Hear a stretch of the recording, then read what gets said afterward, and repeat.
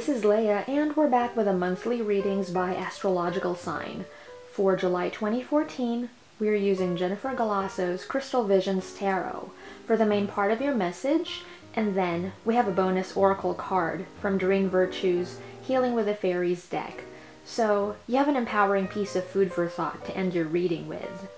As I always say, watch the videos not only for your sun sign, because you're so much more than your sun sign, but for your moon, rising, and any other sign that's prominent in your birth chart as well.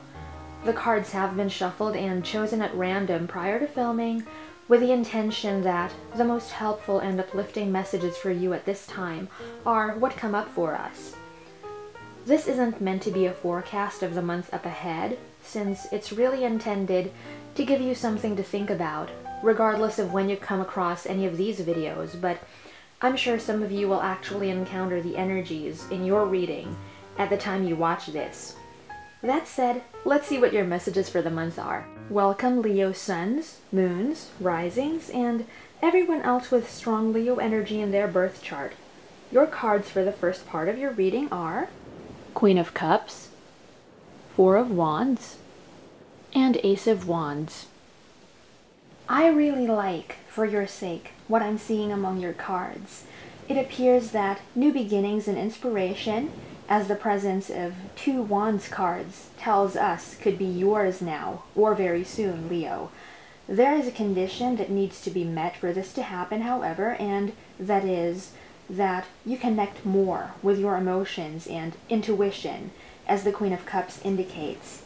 It could be that opening up results in a relationship moving forward considerably, as in the Four of Wands, or maybe paying more attention to your intuitive side leads you in new directions and gives you ideas, as in the Ace of Wands, that you otherwise wouldn't have perceived. For some of you, there could be a fresh start in your spiritual life, as Wands are connected to spirit as well.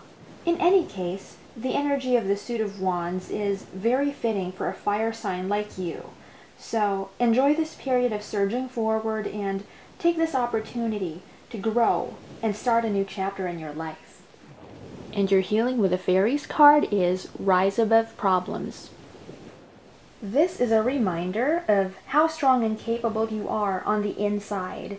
You can be the bigger person over any perceived issues you may be having, and one approach you can take is to stay as objective as you possibly can when confronted by challenges, so that you don't give them any more importance than they should be accorded.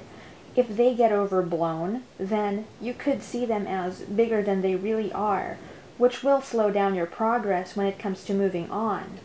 In connection to the first part of your message, what will help you move forward is to not give in to the feeling of being bogged down by problems.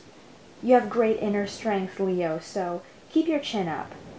For as with everything, this too shall pass.